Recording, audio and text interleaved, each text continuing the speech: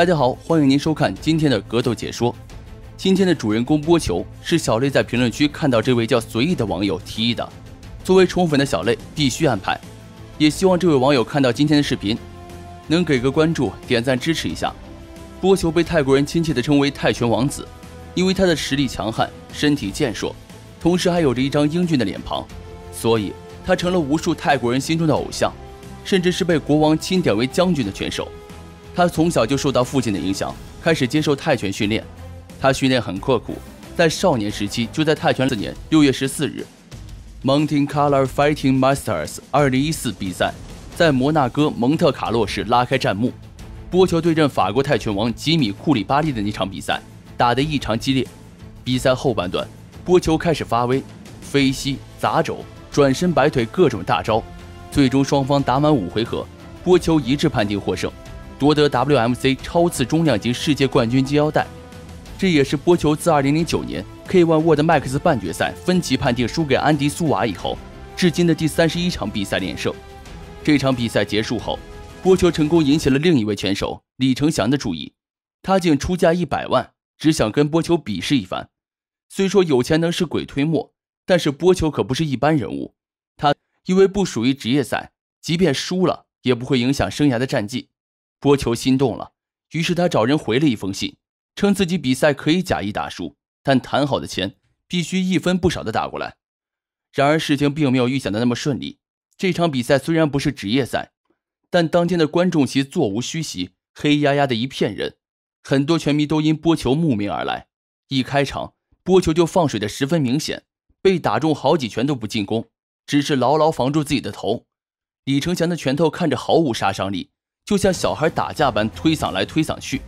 波球的动作虽然看起来大起大落，十分夸张，可是他要不就是落下的力度轻飘飘，要不就是总打不到关键地方，甚至还能隐约听到观众席大哥的嘲笑。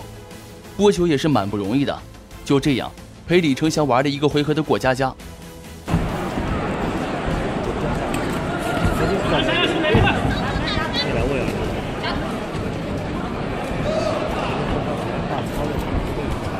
宝宝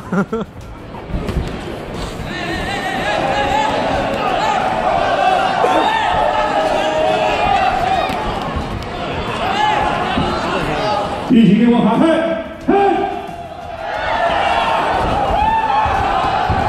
喂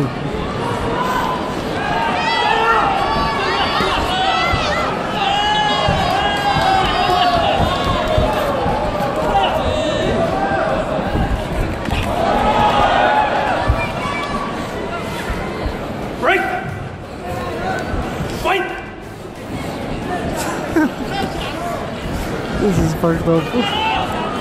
This is...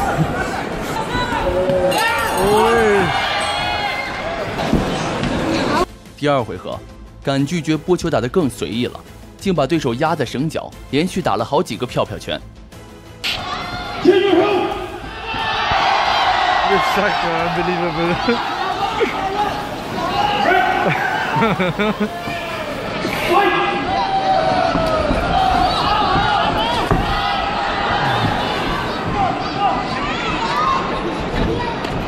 喂！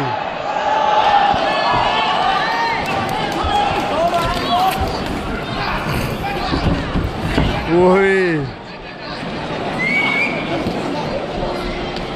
喂！喂！มาแล้ว！